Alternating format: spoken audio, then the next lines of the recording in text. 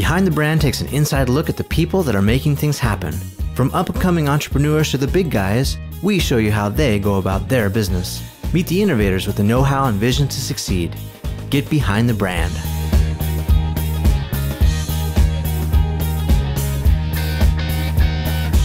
So you're saying really do active listening, find out what interviews maybe even, is how I would look at it. I mean, survey them, but in a very, what you're looking for is common threads. I can't tell you how many times I've done that with clients, and we will get the most killer message or strategy right out of the mouths of their customers, because a lot of times it's the little things that our customers appreciate that we just do because we think everybody does that.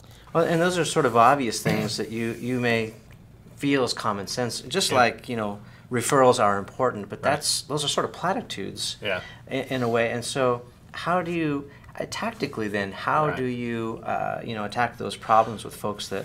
For sure. Well, probably the thing I'm the most excited about from a tactical standpoint, and I cover it in numerous chapters in this book, because a lot of people think in terms of, when they think in terms of referrals, it's sort of limited to their customers, and that makes sense. I mean, they bought from them, they experienced them, they know how brilliant you are. I mean, obviously that's a great customer, or that's a great base to draw from. Right. But one of to me, the real hidden opportunities is in what I would call a strategic partner network.